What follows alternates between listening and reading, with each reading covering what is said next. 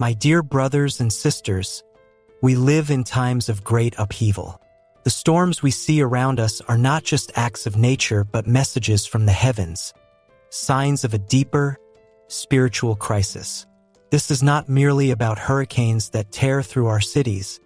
It is about the soul of a nation on the brink of collapse. Our Lord has spoken to Father Chris Alar, revealing that the storm we call Hurricane Milton is not an isolated event. It is the beginning of the end for America as we know it. This is not a message to be taken lightly. The very fabric of this country is unraveling, and unless we act now, both in spirit and in practice, what we have long known as the United States will soon be no more. America stands on the edge of a precipice. Hurricane Milton, with its fierce winds and relentless destruction, is just the beginning of what's to come.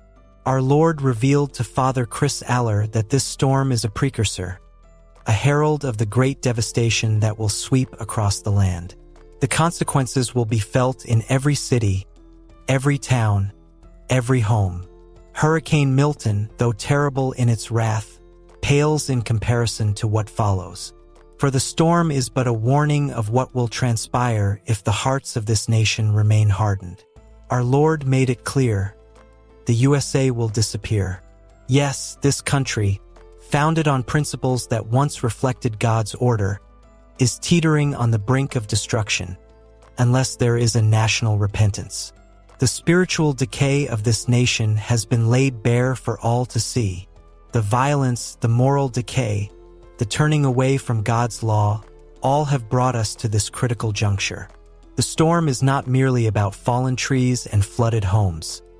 It is about fallen souls and flooded hearts, overwhelmed with the sin that has overtaken this land. This is the storm America has refused to see, the storm of spiritual collapse. The storm outside is but a reflection of the tempest within. As Hurricane Milton continues to wreak havoc, certain key figures will come into focus.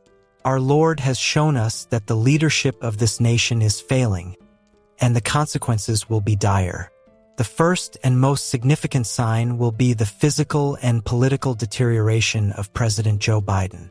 Already, there are whispers of his health faltering, but the aftermath of this storm will bring this issue into the light for all to see. Our Lord revealed to Father Alar that Biden's health will drastically deteriorate in the wake of Hurricane Milton, and he will no longer be able to lead. His weakness will not only be physical but symbolic, representing the weakened state of a nation that has lost its way. As Biden struggles with his health, his administration will fail to manage the chaos and destruction that the storm has left behind. The White House will be in disarray. With confusion reigning, decisions that should be swift and decisive will be delayed, and the nation will suffer for it. The storm's aftermath will expose a deeper, more dangerous vulnerability within the government, a complete inability to guide the nation through its most dire crisis. The leadership vacuum will be palpable, and the nation's trust in its government will crumble. Next, we will witness the collapse of key cities across the United States. New York, once a symbol of strength and prosperity, will find itself submerged, not just by the rising waters of the storm, but by a spiritual flood that it can no longer withstand. Its financial institutions will falter, and the stock markets, which many trust as the heartbeat of American power, will fail to recover. Chicago, a city already racked by violence, will descend further into chaos as lawlessness spreads in the wake of the storm's destruction. These cities, much like ancient Babylon, have become symbols of pride and decadence, and they will fall swiftly under the weight of their sins. California, too, will not escape. The fires that have ravaged its lands are only a precursor to the greater destruction yet to come. After Hurricane Milton, the earth itself will shake, and the earthquakes that follow will level entire communities. The ground beneath California's feet is already unstable, both physically and spiritually. Our Lord has made it clear: the pride of man in this land will bring it to ruin. The Lord speaks to us through signs and symbols, and Hurricane Milton is no ordinary storm. In its roaring winds, We hear God's voice, calling out to a nation that has turned its back on him.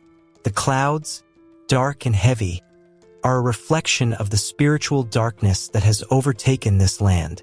The floods that have washed away homes and businesses symbolize the cleansing that is needed, the washing away of sin that has stained this nation. In the storm's eye, we see the stillness of judgment. It is as though the very breath of God pauses for a moment, waiting to see if America will heed the warning or continue on its path of destruction. The lightning that cracks across the sky is a glimpse of God's wrath, swift and fierce, ready to strike at any moment. The floodwaters are not just a physical threat. They are symbolic of the flood of moral corruption that has overtaken this land.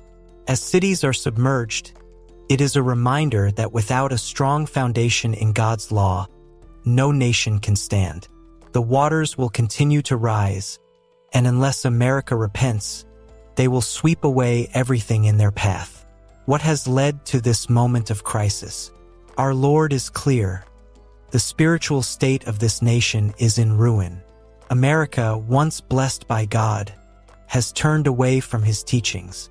The sins of pride, greed, and immorality have become rampant, and now the consequences are being felt.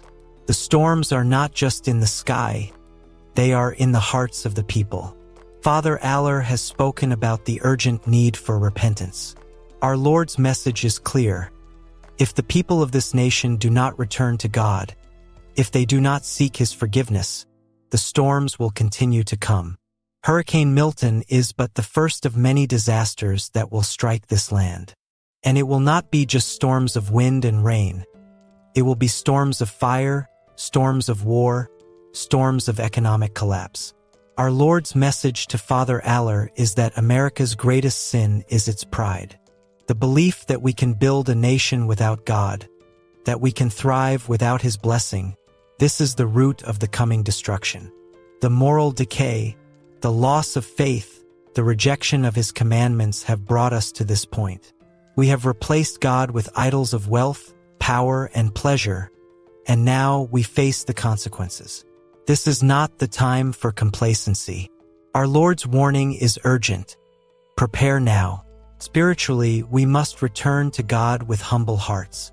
We must seek his forgiveness for the sins that have brought us to this point. Prayer, fasting, and repentance are our greatest weapons against the storms to come. We must bless our homes, gather our families, and pray for protection. We must ask God to show mercy on this land, though it has turned away from him. Brothers and sisters, the time is now. Our Lord has spoken through Father Alar, and the message is clear. America's time is running out, but there is still hope. If we turn back to God, if we repent and seek his face, there may yet be mercy. The storm does not have to end in destruction, but the choice is ours. Will we heed the warning, or will we continue on the path to ruin?